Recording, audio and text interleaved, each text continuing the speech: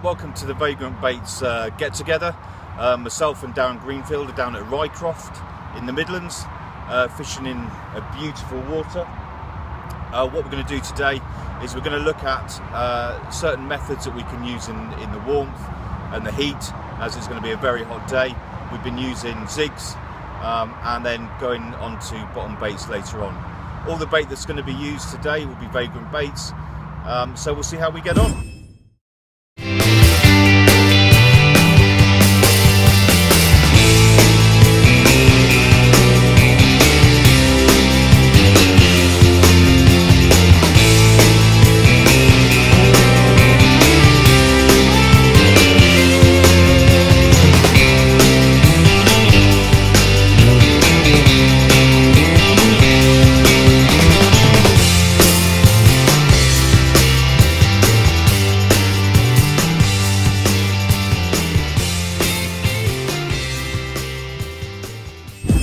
My name's Darren Greenfield, and I'm just going to give you a bit of a rundown on the session we're having with Vagrant baits today and yesterday, on the tactics we've used on catching some of these fish.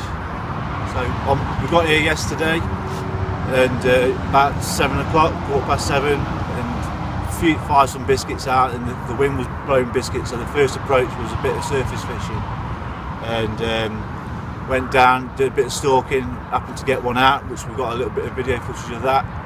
And the rest of the day we changed to zigs, and the bait that I was using was flare, topped off with a bit of black foam. And what I'll do is I'll just go through the situation and how I used it. The zigs was 6 foot long, and what I was doing was putting black foam on the bottom of the bait with the flare on the top. When I do my zigs as well, I always like to get it so the actual bait is right on the bend of the hook, so it's sitting really close, so the presentation sits like that in the water. Most of the fish came to this, and I was constantly spotting, probably every half hour, dog biscuits over the top. Nothing sinking, everything was floating on that.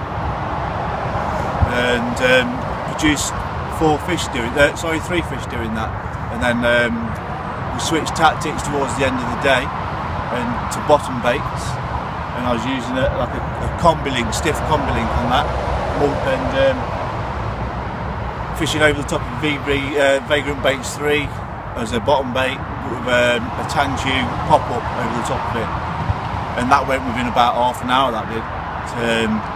Presentation wise, because I've fished this lake before, I know the bank's fairly steep, so my plan of attack for this was actually boating across to the far side of the bulrushes, tight up to them, knowing then that it wouldn't slide down the bank, and it seems to be doing the trick on the bottom bait.